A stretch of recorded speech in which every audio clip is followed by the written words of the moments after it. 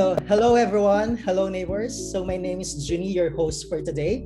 So as we continue to welcome everyone who will be tuning in today, I want to kick this off this event by saying welcome, good day mate, mabuhay, bonjour, annyeonghaseyo, sawadee. So why are we actually gathering today? So we are here because we are celebrating Book Week. So for those who don't know, this is to recognize not only importance of reading, but also to highlight amazing book authors, illustrators, publishers, and their works. So we are actually very lucky to have two esteemed Australian authors today who will share their creative processes, inspiration, favorite books, and who will also do a live reading of their books. So yeah, before I introduce these amazing women, this event is actually presented by Nextdoor. So for those who are not on Nextdoor yet, Nextdoor is the network where you can connect to your neighborhoods that matter to you so you can belong. So, and to carry that promise, so we are holding this event because not only we want to connect neighbors online, but we also want them to connect in real life. So if you don't want to miss any events such as these, go to your Apple and Google Play stores to download the app. So Nextdoor will also help you to connect with neighbors who share the same interest. So we are here today because of that same interest, our love for reading. So as mentioned, we have here with us today two amazing local authors who are both successful in their own fields. Our first guest for today is a mother of sons, a boy and a dog, and children's author and a radio presenter for community radio, and who is from Northern Beaches in Sydney. So her weekly program, By the Book, is a magazine show with music, news, reviews, and interviews for the world of kids book creators. She is the author of Daddy and the World's Longest Poo. Please welcome Brydie Wright. Woo! Ooh, thank you. Happy Book Week, everyone. Happy Book Week, Junie. Happy Book Week, Brydie. And our Katherine, my fellow author. Yeah. Our second guest for today is a writer of fiction for children and young adults who lives in Melbourne and enjoys visiting schools and appearing at live and online author events such as these. So before writing her debut novel, Mindcull, she worked as a cognitive scientist and a university lecturer in developmental psychology.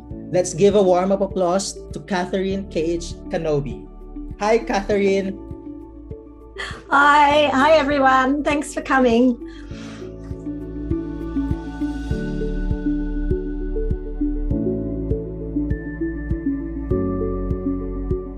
Yeah, good question. A writing journey. I think everyone's writing journeys are so different and can be quite long.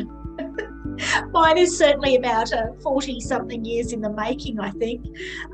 But yeah, so about 8-9 years ago, I started to I was really burning out from my corporate career. I had a young son, I had a baby, and it was just, wow. What am I doing? All my energy goes into my corporate career. I want to do something at some point in my life to acknowledge my creativity. I'd always loved writing, Junie. So what I did when I took a break from that corporate career slog, had a bit of time off, a few months in between jobs, and suddenly I was spending all this time with my young son and my husband around the house, a lot more time at home. And I started to become really creative. All these ideas were bubbling, but it was about my life. Things from my life and my son and my husband were giving me so much creative spark. And one day I just thought, Daddy and the World's Longest Poo. Wow, that is a really funny concept.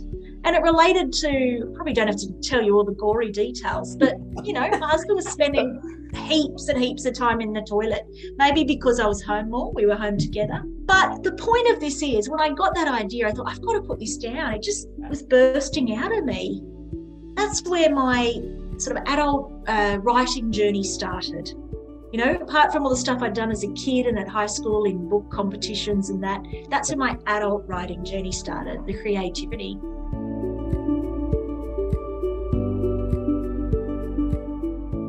Well, when I was a kid, I guess all writers just love to read, and I used to just get taken away into other worlds by reading, and I was one of those kids that get lost in their imagination, and I thought that the magic from the books was just waiting around the corner, and I just needed to rub the right lamp or walk into the right wardrobe and I'd find it. Like, I remember thinking the pine trees just past the park at the end of my street were the start of an enchanted wood.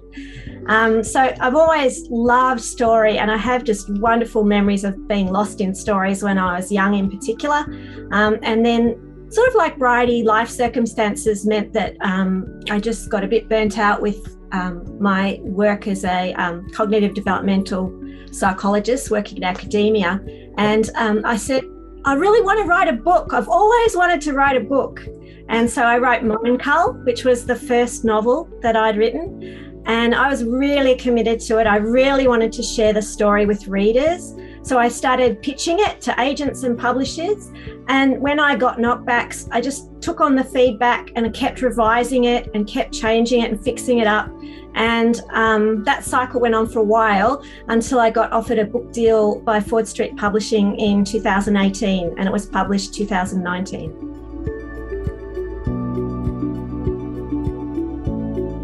Yes, I have, always.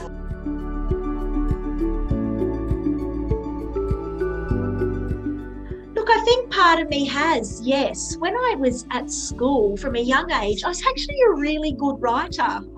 I think I can say that objectively. I won some short story competitions, and I used to go, like, I remember this writing in high school, writing this, diary from the perspective of Heathcliff in Wuthering Heights, and getting 19 out of 20 for it, thinking, why didn't I get 20? But, I loved it. And then you know what? I was thinking about this yesterday. When I was at high school, I wanted to be a Hollywood historian, meaning someone who wrote books about Hollywood legends from the 50s and 60s. Oh my God. I have no idea where that dream went. I think it was sucked up by life and having to get a real job and stuff. But yes, I think I did always want to be a writer. But again, the need to earn money, the need to live, the need to have experiences, getting married, having a child. These things do get in the way. It's life. Yeah.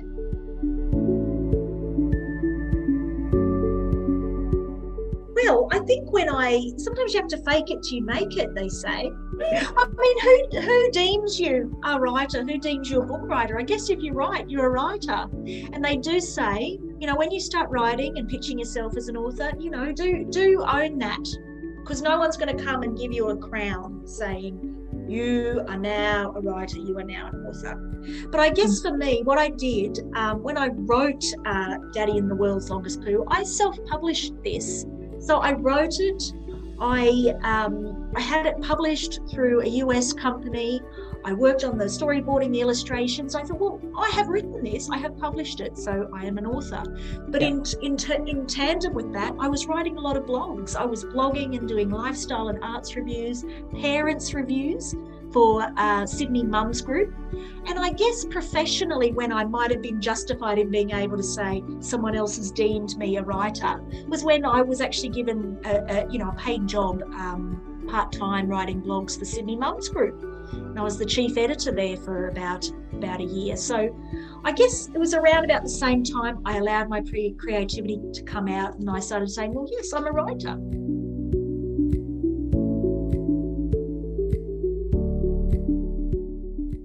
I think that at the start it was kind of like a guilty little secret. I know this isn't how you meant to do it, Brydie. You're perfectly right about owning it and everything, but I was not comfortable with coming out there and calling myself that to other people, but I secretly thought of myself that way. And then I started sort of publicly talking about being a writer as my profession around the time Mindcull was accepted for publication. But when I was 13, I sent a manuscript to a publisher, and then I had a long break because the next thing I sent was Mindcull. But yes, it's always been the dream, and I've always loved writing, but I guess I didn't call myself a writer to other people until the book was accepted.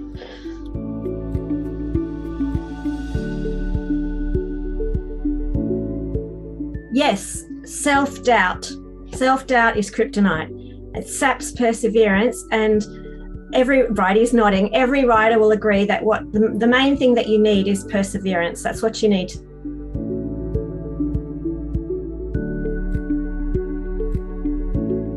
Oh, isn't it funny? We have got the same kryptonite.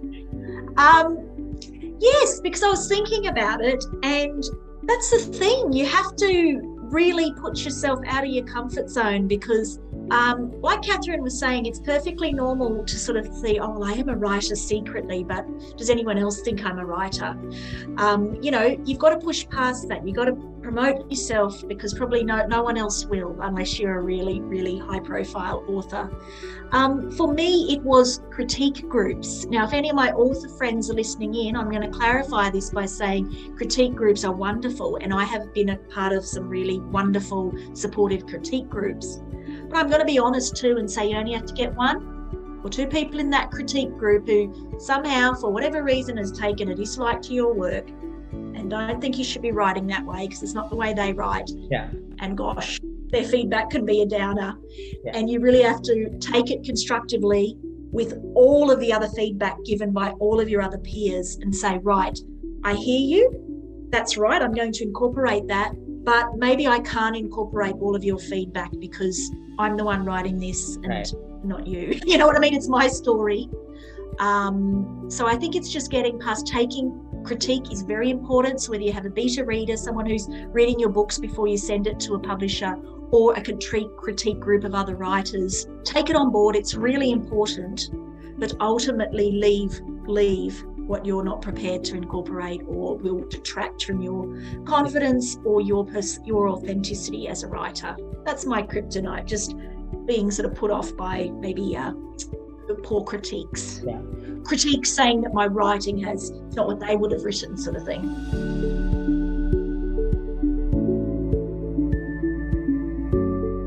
Well, for both of them, you tell a story that you really care about, and you tell it as well as you can, and you hope it impacts on your readers. But with scientific writing, the story you tell is constrained by the data you've collected. And there are also strict rules about how you're allowed to write the story. And in fiction, you have the freedom to make up the story and choose how you want to tell it. So it was like this wonderful release when it just depended on me, and I could say what I wanted to say, and I could go off in any direction I wanted to. So yeah, it is different, but it does have some similarities too, like the editing and revising. You do that for both.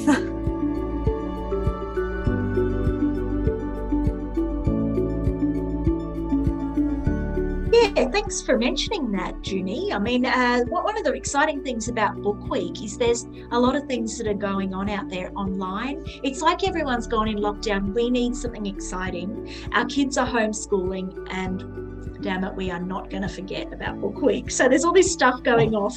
And one of the exciting things to me is that I'm a member of the Children's Book Council of Australia, the New South Wales branch. So the Children's Book Council of Australia is the one that actually runs the Book of the Year Awards, you know, the famous Book of the Year Awards. So it's an industry body. It's a not-for-profit, meaning any funds membership or any funds raised go back to promoting literacy for children. So this year, the New South Wales branch, Eastern Suburbs sub-branch, took the Book Week theme, which is Old Worlds, New Worlds, Other Worlds. They invited a whole lot of new writers from the New South Wales membership, like really established children's writers too, like Jacqueline Harvey, author of Alice Miranda, Belinda Morell, author of Lulu Bell, really great people, and people like myself who are more like emerging talent. Yeah. They said, can you submit a story or a play or an illustration, a poem for all ages? So it covers kids from all ages. And you know that from start to finish, the wonderful ladies from the sub-branch of this CBCA group, from submission process to publishing, 6 months. They independently published this book, and it's 6 months. It's just came back about so beautifully. And now the authors are getting out there doing our bit to promote this wonderful anthology. And I've got a story in it. Yay.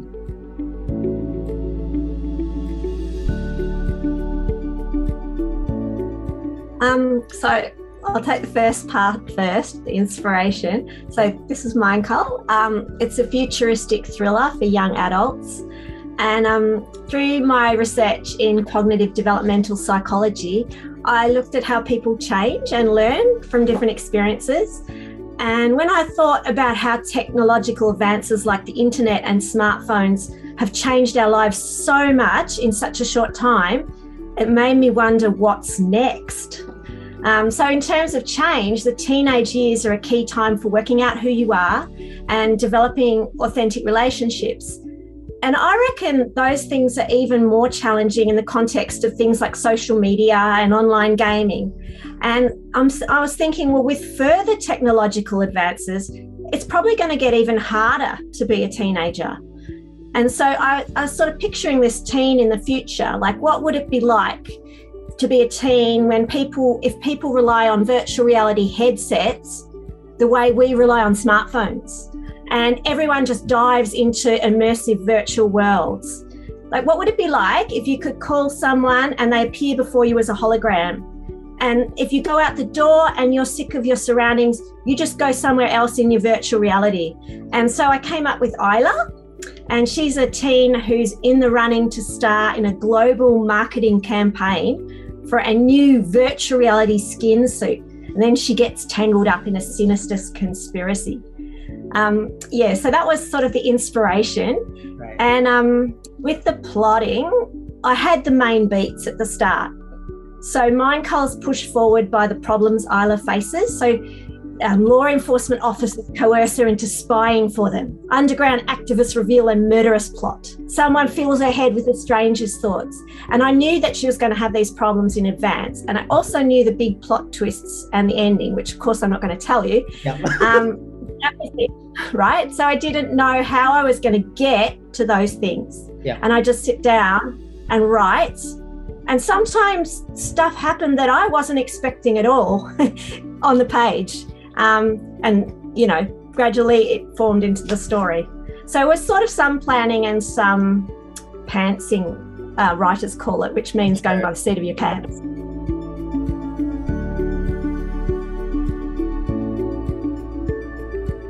Yeah, I had to think about this question. It's a good one. You know what? I haven't written any full-length novels yet. So I'm gonna look at this from a different perspective than Katherine would, because I think when you're caught up for months and months or years and years even writing a novel, it can become very impersonal and very consuming. The things that I've written so far are short form, so picture books. You know, we're talking for my picture book, under 300 words. Yeah. For this story, 800 words. So it's a relatively short time that this book really stays emotionally with me. Yeah. So for me personally, I think these characters in these books are very personal to you in that you're very protective of them. And again, when you let them out into the world, you know, you're very worried. What are people going to think? Yeah. Again, it's that critical voice, isn't it? So it's more that I'm very protective of it, and I want people to love my stories as much as I do, or to laugh at them, think they're funny. Yeah. But I will be honest and say that nothing's really impacted me hugely emotionally yet, because I haven't written that story.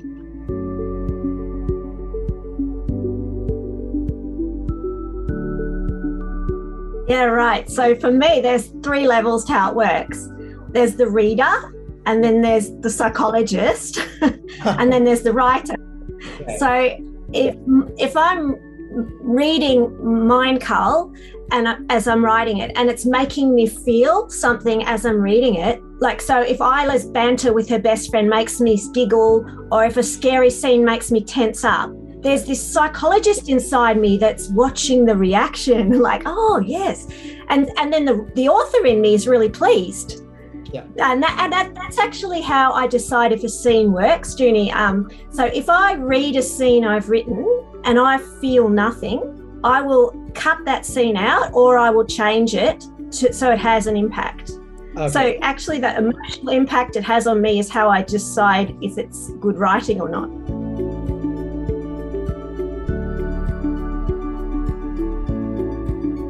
Oh, the cover, yeah, it's a great cover, isn't it? Yeah. I'll show it to you all. So when this is Isla. Okay. Yeah, and when Paul Collins of Ford Street offered me the book deal, he already had something like this in mind. And on our very first phone call, he talked to me about this compelling image that was shown to him by a talented Melbourne artist called Katrina Young. So if you're interested in finding out about her, she's Cat Art Illustrations with a K. Yeah. And I have to say, though, these things are neurons firing in the background, and that was me. That was me. Oh, that was my idea.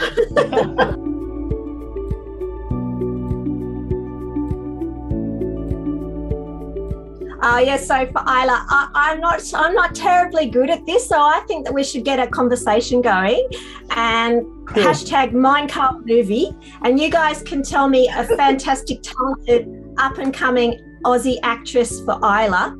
But I did have someone in mind when I wrote Peter Hanair. Unfortunately, he's actually too old to play the part now because Peter Hanair's meant to be a young man, but it was Jay Lagaaya. And I could pretend that I admire him for his Star Wars role, but in fact, I'm a mother and he was my favourite play school host. and when I was writing Peter Hanair, I had him in mind.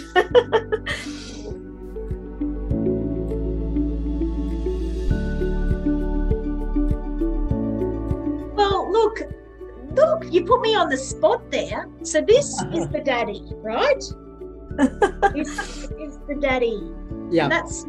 I did actually base all of the characters in this, the illustrations, on my family. So it's fairly true to life. So that is the daddy, that is the kid. I think the daddy would have to be Channing Tatum if he let himself go a little bit.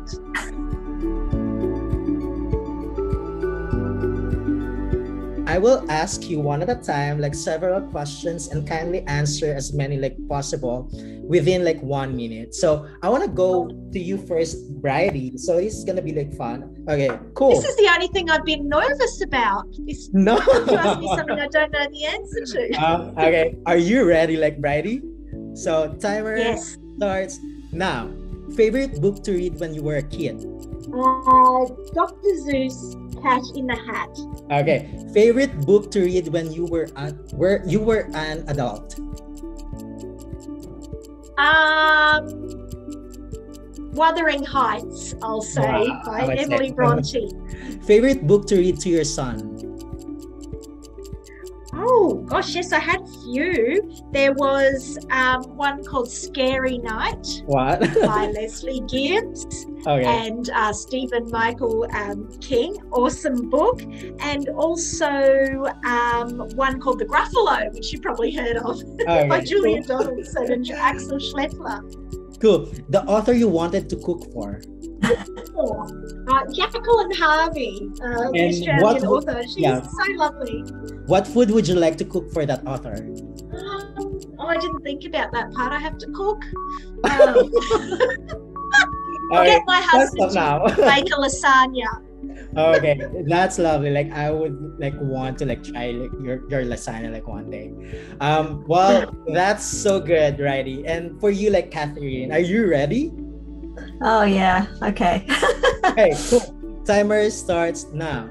The first book you have read? Miffy Goes to the Zoo by Dick Bruner. The book you hated but grew on you? On the Jellicoe Road by Melina Marchetta. Confusing at the start and then it all comes together and it's fantastic. Okay. Writing scholarly paper or fiction? Fiction. Your favorite place to write? In my study. Your favorite thing being a writer? Connecting with readers. Your least favorite thing being a writer? Waiting to hear about things you've submitted. Yeah. And the book you wish you have written? So many. The Lion, the Witch and the Wardrobe by C.S. Lewis. And like final question, the author you wish were your mentor? Suzanne Collins. Okay, cool. And last questions for both of you. Chris Hemsworth, Chris Evans, or Chris Pines? Chris Hemsworth. Brydie? Sorry. Chris Hemsworth, I've met him too. He's lovely. Oh! Okay, cool. Okay. Well, excuse me, I just had to put on my author hat, Junie. Can we see that author hat? Awesome. That's lovely. It gives me special powers when I read. So you ready for me to go? Can I kick off? Yep. Go ahead, Brydie. Awesome. So I thought because Katherine's book is sort of, I'm assuming it's young adult, is it, Katherine? Yep. Yep. So that's an older age group of reader. So for those who have tuned in with their young children, or are parents or grandparents of young children and want some ideas, I'm going to read you this. It's a fun book, very funny. Don't be offended. It's just meant to be, you know, one of those silly books. And it's called Daddy and the World's Longest Poo by Brydie Wright. Now let's see if I can position myself. It's probably all backwards for the people at home. I have a daddy who does the world's longest poo. Wonder where Daddy is, and he is nowhere to find. Look in the shed, under the table, nothing makes a sound. Oh, where could it be? I search every bedroom in the house and think, he is being quiet. But really, the only place he could be is behind the door of the toilet. Daddy, what are you doing in there, I say? I'm hiding from Mummy. Keep away. But why does he hide from Mummy while sitting on his bummy? Now, where can Mummy be found? Toward the kitchen, I follow the sound. Bang, crash, splash, whirr. Wonder what she could be doing in there. Maybe she's cooking lasagna. Oh, Mummy, why can't Daddy come and play? Secretly, I know where he is, but I don't wish to say. Well, says Mummy, he's in the loo. He's doing the world's longest poo. Oh, that's disgusting. That isn't real. What's coming out of his head? This is a thought bubble. So is it a real poo? When Mummy needs a poo, I am in and out. I can think of far better places to be without a doubt. Well, aren't you superior, Mummy? But look what you've done. Such a rush. You forgot. Get the toilet paper. But your daddy likes it in there, you see. It gives him a chance to think and get away from Mummy. Whenever there are jobs around, your daddy is nowhere to be found. But I say, we know where he is, don't we, Mummy? He's in the toilet with the funny tummy. Well, I'm not sure that's right either. Yes, darling, it's something like that. One day when you're a daddy, you'll know exactly where it's at. The toilet will become your favourite place in all the world. Somewhere away from Mummy. Hours and hours on your bummy. Okay, I hope everyone laughed and didn't get too offended, because some people get very offended by that. No, it's all right. It's all right. Like toilet is also like my favorite place.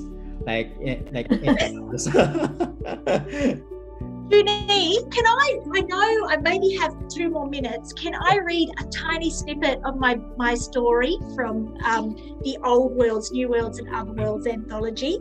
Go ahead. Because it's different. This one is for readers, middle grade readers, Katherine, who are like age 8 to 12. So I love Egyptian history. I don't just love to laugh on the loo.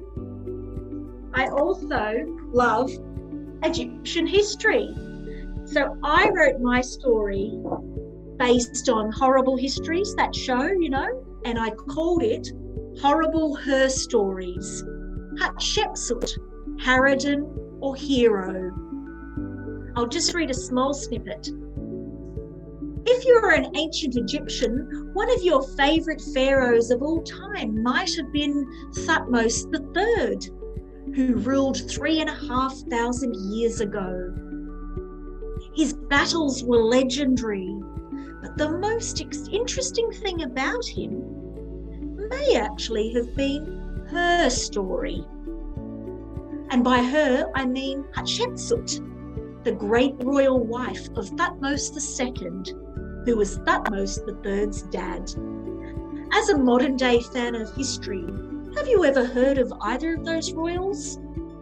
No? Well, you're in luck. It's my job as a horrible historian to fill you in.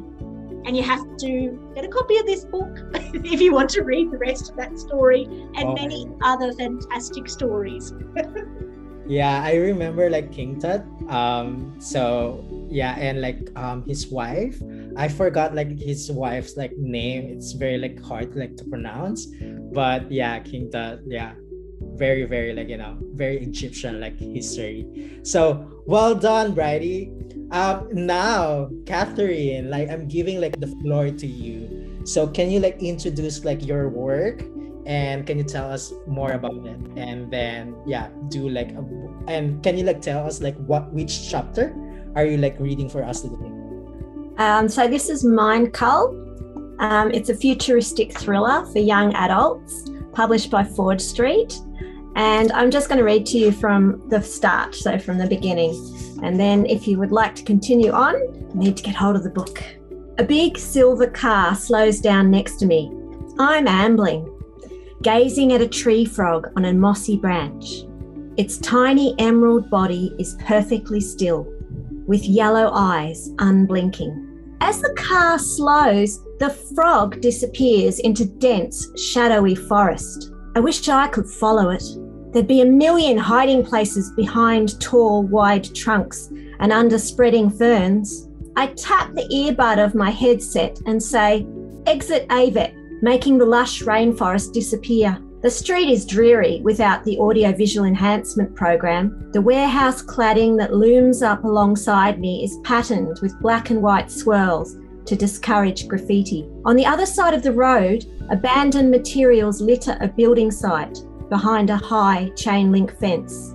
Why is the car pulling over? No one else is here. There are no houses, shops or offices. Both the warehouse wall and the metal fence stretch on without a door or gate in sight. The window lowers. A bald, grim-faced man stares out. He orders the car to park right next to me. I'm already sprinting away by the time the wheels stop turning. The man flings open the door and comes after me. He roars something I can't hear. I glance back. He's like a footballer on an awards night. Twice my size, with muscles bulging under a dark suit, but scarier than any footballer. And I put on a burst of speed, and so does Man Mountain. What does he want? Is this a robbery? He can take my headset and wrist gem, but what if it's something worse? Maybe he's a violent discordant, and I'm a real-life target for his virtual reality fantasies. No, that can't be right. Discordants don't travel in fancy cars and wear suits. I pound along the street, pumping my arms up and down, willing my feet to go faster. I need to get to the end of the wall before Man Mountain catches up. Past the wall, there are homes with windows. Someone might see what's happening and help. But the ugly wall goes on and on. It's like I'm in a nightmare, running and running, but never moving forward. I try to form the words to call the police on my headset, but my strangled wheezing is incoherent. The end of the wall finally comes into view. My chest aches. My legs throb. The heavy footsteps are close. A hot, damp hand grasps my shoulder, jerking me to a halt. I scream and smash the heel of my boot backwards. Man Mountain's leg feels like iron, and a sharp pain judders up my calf. There's not much chance of escape now, but it's a small victory when he yelps, drops his hand and takes a half step backwards. I put down my sore foot and try to run. I don't get far. He twists my arms behind me in a tight hold. "Trina! Police emergency!" I gasp, activating my virtual assistant. "I'm having trouble hearing you. Please repeat your command," Trina says into my earbuds. I try to give the order more clearly, but she doesn't respond. Man Mountain speaks loudly, enunciating each word as if he's talking to a little kid. "International Law Enforcement Organisation." There's a deafening silence. "Ilio?" I rasped. He opens his meaty arms to release me. "I did identify myself when I got out of the car." I straighten my body and face him. "I didn't hear you. Can I scan?" He holds out his wrist gem. I peer down at it so the lenses of my headset get a clear reading and ask Trina to run a scan. After a few seconds, she says, "This is an officer of the International Law Enforcement Organisation, number 8597320. His name and rank have been withheld." "You need to come with us," Man Mountain says. An attractive long-necked woman walks towards us from the direction of the silver car. She gives Man Mountain a cool, contemptuous glance and asks him if he's okay, in a voice dripping with exaggerated concern. He glowers. Then he grunts, turns and hobbles to the car. The woman's regal gaze sweeps over me. "I'm sorry we frightened you." She doesn't look sorry. She looks like an ice queen. I shift the weight off my sore foot. "We just want to talk," she says. I lift my chin. I didn't hear what he was shouting. "Perfectly understandable." Ice Queen's lips form a glacial smile. "Wing Bull would give anyone a shock." Man Mountain's back is to us, but she speaks loudly enough for him to hear. He hunches over and limps faster. Ice Queen grips my arm and her crisp fragrance drifts over me as we follow him back down the street. I recognise the silver car now. It's the newest urban protection vehicle. Man Mountain opens the passenger door, squeezes himself against the central joystick and stares at the car jam screen in front. The rear compartment has no windows. The back door glides open and Ice Queen motions for me to get in. I sit on one of the seats that run along each side and the door slides shut. There's a harsh artificial light and a faint chemical odour. The car starts to move. Ice Queen's voice comes over the speaker system.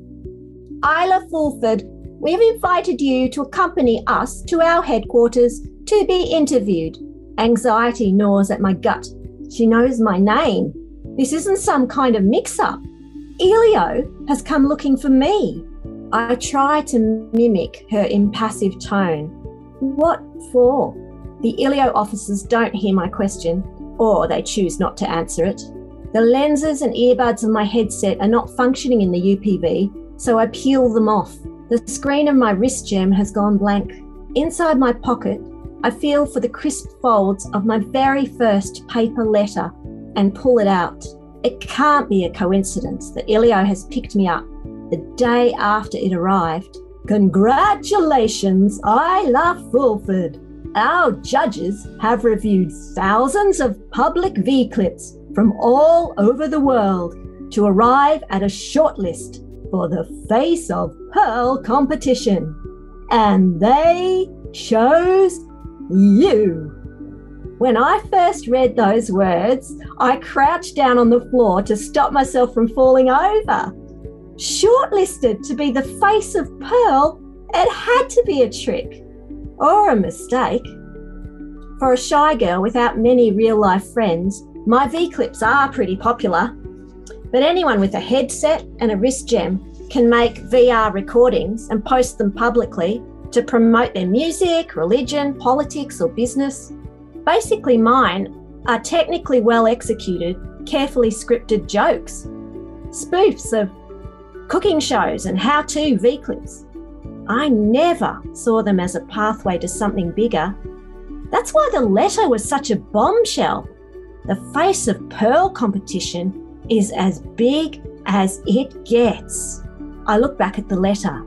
It gives us great pleasure to invite you to spend 3 days at Hayton House, a stately English mansion where you can trial a prototype of our cutting-edge virtual reality skin suit, attend a gala celebration, and meet Peter Hernaire, Pearl's CEO, who will announce the competition winner. The words on the page are the same as yesterday, but the big, dumb grin they'd brought to my face is long gone. I refold the paper, put it back in my pocket, and press my clammy hands down so they stick to the smooth vinyl upholstery. After about 20 minutes, the UPV glides to a stop and the back door slides open. Ice Queen waits for me to step out and motions me forward. She curves her lips upwards, but the smile doesn't reach her dark, watchful eyes. Vehicles stream past. Man Mountain's a few metres ahead, staring up at the scanner above tinted glass doors at the base of a nondescript high-rise building. I hesitate before joining him. I can't get over how large he is. The lift has a quiet, efficient hum. Man Mountain holds out a massive hand. Give me a wrist gem and headset. I step back. I can't afford new ones, and I won't be able to go to school or buy anything without them. Or post V-clips and play with your friends, he sneers. Don't worry, you'll get them back. Reluctantly, I unstrap my wrist gem, pull my headset out of my pocket and hand them both over. On the 17th floor, we go into a grey and windowless space with access to a long corridor. Man Mountain disappears into the first room on our left. He closes the door before I can see inside.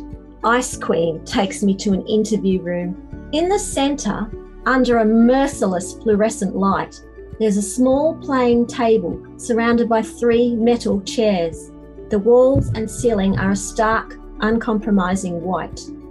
Ice Queen moves to one of the chairs and gestures for me to take the seat opposite. A couple of minutes later, Man Mountain comes in and puts a plastic water cup in front of me. He picks up a chair and moves it over to one side, then sets it down facing me. His eyes avoid mine. Isla.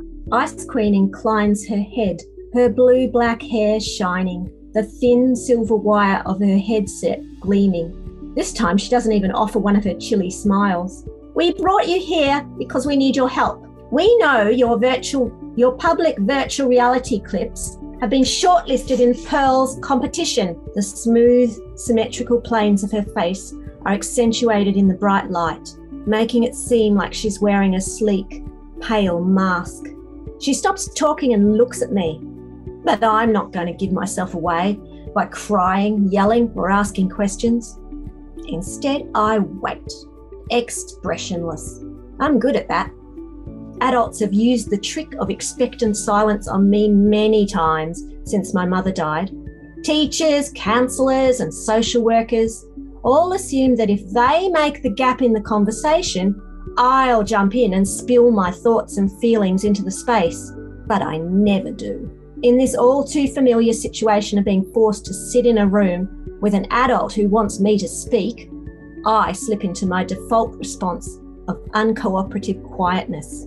Any feelings I have, any fear or uncertainty are locked up in the inner keep of my fortress. I'm made of granite.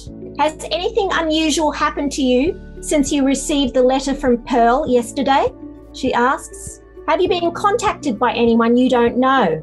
I shake my head. Just you and him? I point to Man Mountain. Ice Queen leans forward. Are you aware that if we can demonstrate a reasonable belief that a person can assist us in an investigation, we're able to hold them for up to 8 hours? I nod. She hands me an ugly navy headset that resembles a pair of thick-frame spectacles with bulky earbuds dangling from the sides. I put it on and she taps her headset and gives the order for us to merge views. Together we watch a thin man in a yellow courier's uniform materialise, raising his wrist gem to a scanner. I look away. Somehow, Ice Queen's obtained a recording of data relayed to my headset yesterday, even though it was sent from a private residential security system. If you do not attend to each aspect of our presentation and give a clear verbal response to every question, we will charge you with failure to assist us, she says, tapping her headset to pause the VR. As I'm sure you know, failure to assist is a serious offence that carries heavy penalties, even for minors.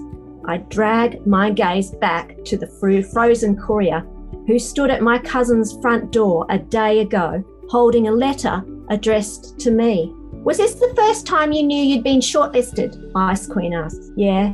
She skips the V-clip forward to the call that I made from my headset after the courier left, causing a virtual May in yesterday's clothes to appear. Hi, Isla. It's hard not to cringe as Ice Queen replays the conversation I had with my best friend the day before. In my earbuds, my voice says, "You're not going to believe this." May's small, delicate face breaks into a smile. What? Look. She reads the words in the image I've sent her. Her jaw drops. They shortlisted you for the face of Pearl? In the replay of our V-call, the silence that follows seems smug. But at the time, I was beaming at her like an idiot. You? She goggles at me. No way. My voice says, thanks for the vote of confidence. Sorry, May says. You know I love your public V-clips. Lots of people do. But girl, this is a whole new level.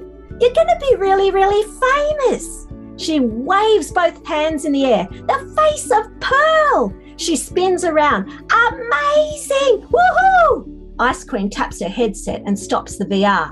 May Lou, your school friend. I clench my teeth and nod.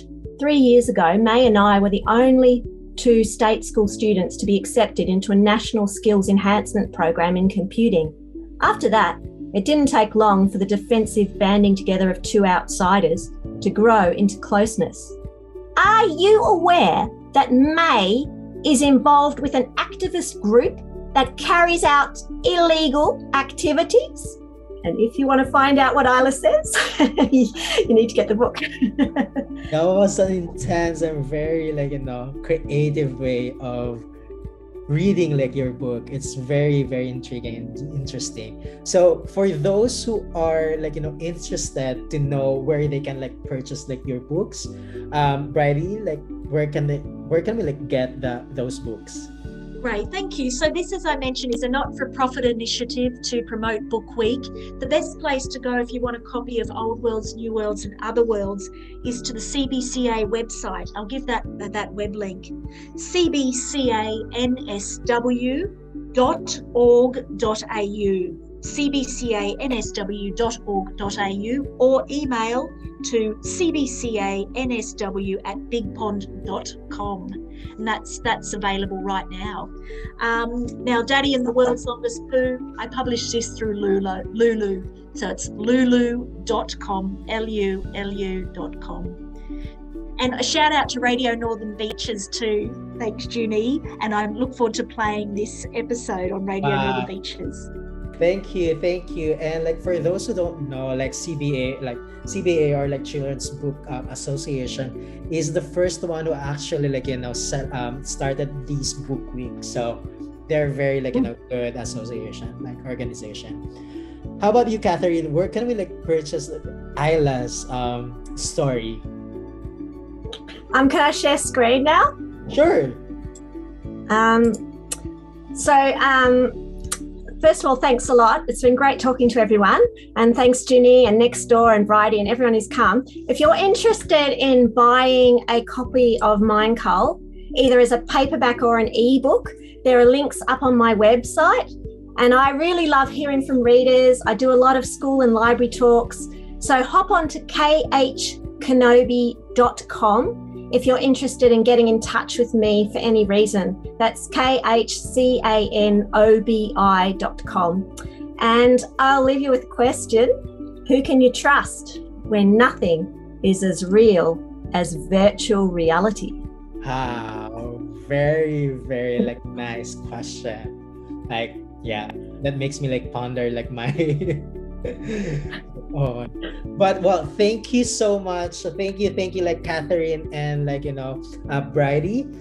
Thank you like for giving us your time and like for the interview, like for the questions and for the insights. Thank you so much. And that actually concludes our event for today.